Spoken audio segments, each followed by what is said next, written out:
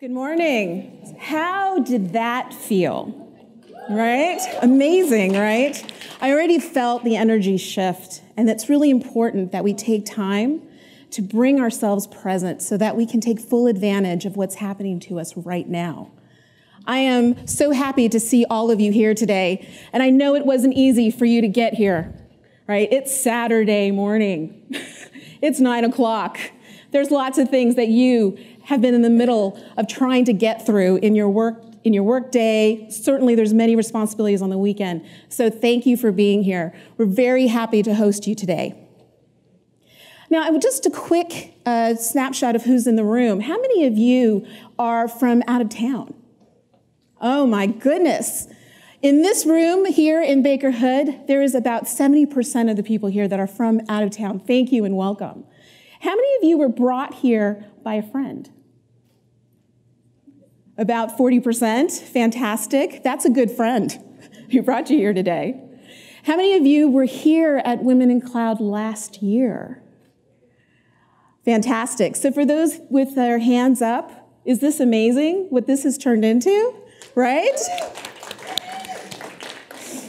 So again, welcome. We have an amazing program ahead. My name is Fassio, and I'm a co-founder of Women in Cloud. And as a co-founder, I'm often asked the question, where did this whole idea come from? Like, how did this thing start? And like most great ideas, it started over a cup of coffee in a little indie coffee shop in Redmond. And what was different about this, though, because a lot of times we have coffee, we get to introduce ourselves to one another, casual networking. But this conversation was different because it was set with intent. And the intent was for us to get together and take action around how we can support women in technology, particularly entrepreneurs who need access to resources so they can achieve their ambitions. From that coffee conversation back in October 2017, we hosted our very first Women in Cloud conference right here a year ago in this conference center.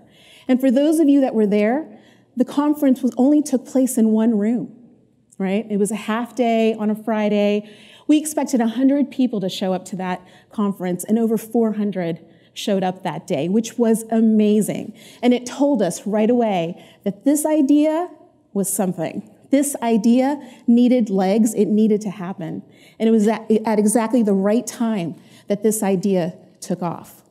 From this idea came an accelerator, where we invited 12 women to participate in the Women in Cloud Accelerator that helped them take their ideas from early stage to instrumenting to the cloud, and also generating in the process $30 million in cloud opportunity. And that took place in 6 months. 6 months of work.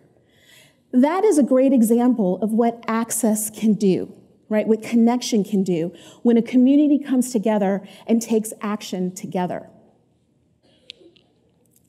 And then this continued to evolve, right? The community started to grow. And now, because we know there's such a huge opportunity in cloud, we have an opportunity to continue to foster women, to advance their ambitions and make sure that they can achieve them, right, through the community support. There's so many factions of the community that continue to tap into the things that Women in Cloud represents.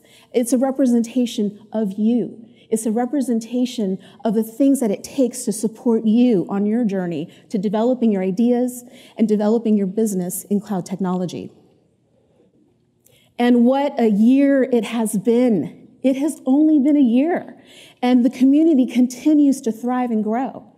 We have reached over 250,000 through our extended networks.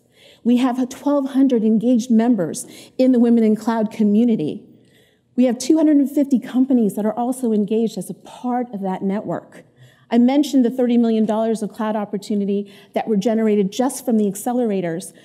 But what about all the opportunities that are taking place as we're connecting B2B, as you're finding resources through this extensive network? It is amazing. And there's been a lot of industry participation as well through industry-wide events that take place through Microsoft. Gretchen O'Hara, who's the vice president of Microsoft, has a deep passion for connecting women in tech to opportunities around the world. And she's created an opportunity for Women in Cloud to connect to the United Nations, to take this globally, right, from this little idea to a global response. You'll hear more about that later in the program. And many other things have taken place as a result in just a year. That's the power of community. That's the power of providing access. And that's where we're trying to invite all of you to continue to foster for the women that need your support. And that brings us to today. 15 months ago, right? 15 months ago, this started with a conversation in a coffee shop. And now we're here today, spending a full day together, investing in ourselves. Right? Now, the demand has been amazing, as you can imagine. And so to facilitate this, we're trying something a little different. This agenda is designed to be dynamic because we know that once we get triggered by an idea, we're ready to go. We're ready to act. And so there are two stages happening right now, two main stages of content and presenters. Right now you're in the Hood Baker. There's a whole full room of people in McKinley that are also seeing us and hearing us, and we'll be hearing from them on that side as well. So it's a simultaneous presentation happening. A little bit of a hack, and that's what community does. And so we're asking for your support as we wanted to make sure we had plenty of access for everyone who wanted to come today. There are 1,000 attendees at this conference. Are you kidding me? Wow, right? It's amazing. When we thought 100 people would come to the event the first time, and now there's 1,000, 10x. I mean, what would happen 10x from here, right? Imagine all the ideas and innovations that will come as a result of conversations that are going to get started here today. 65 speakers are on our program. All of them volunteered to be here for you, right? To connect with you, to demonstrate places of access. Take advantage of that. That's what this community is about: access, acceleration, and taking action. I also want to just quickly thank the volunteers who are also here to support all of us, making sure that we have a great time. If we could just do a quick round of applause for them. Thank you so much for all of your help. And Wendy mentioned earlier the amazing generosity of this community as well. Because of that, 250 people were able to come to this event when they may not have otherwise been able to do so. Amazing generosity, and we appreciate you for that as well. So we have the Honorable Ty Lee, who's the CEO of SHI International, who will be presenting from the McKinley Room.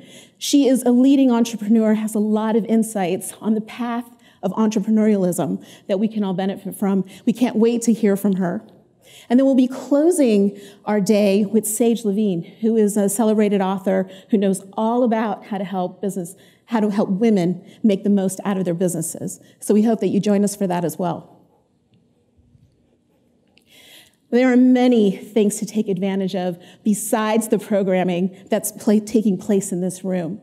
Please take the time to enjoy all of the different booths and sponsors and activities. There's much to take advantage of. There's much to support you personally as you're building your business, as you're meeting other business leaders. And one thing I do want to make special note of is supporting our youth entrepreneurs. There is a project here called Create Smiles, where you can actually purchase a little gratitude gift that you can give to someone else, someone that you want to say thank you for, or maybe just make smile. And all of the funding for that goes back to that program to support more youth entrepreneurial programs. And we want you to hashtag this, right? I told you the community is vast and big, and only 1,000 people could come here. That's all that we could fit. But there are many more that wanted to be here. And through your energy, through the things that you will be communicating through social media, they can enjoy this too. So selfie, video, hashtag, do it all. We definitely want to make sure everyone's celebrating with us. And then there is all of you, right? This idea started over a cup of coffee 15 months ago. 15 months ago, right? Imagine what can happen when 1,000 people are having 1,000 cups of coffee with ideas that they take with intent, right? That they take with action. There's so much that we can unlock together. We have engaged many parts of the community in tech, but we also found that we also needed to engage beyond our own tech communities. And from an idea that started among a very small group of women committed to making something like this happen, to a proclamation that has happened in the Washington State Senate. That is the journey that we have been on in just these 15 months. And with that, I'd like to take the time to introduce one of our most brightest champions for Women in Cloud. Senator Patty Kuderer is a mom, attorney, and longtime community advocate. In January 2017, Patty was unanimously appointed by the King County Council to fill the vacant Senate seat in the 48th Legislative District. And she now represents her constituents as the first female state senator. Isn't that amazing? From the 48th.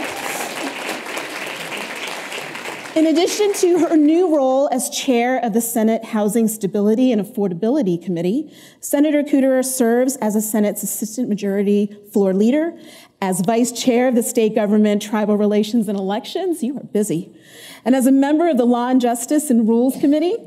Among Patty's many accomplishments, she successfully passed legislation aimed at streamlining Washington's legal system and making government more efficient. She is a champion for inclusion and gender equality and an ally of the Women in Cloud community.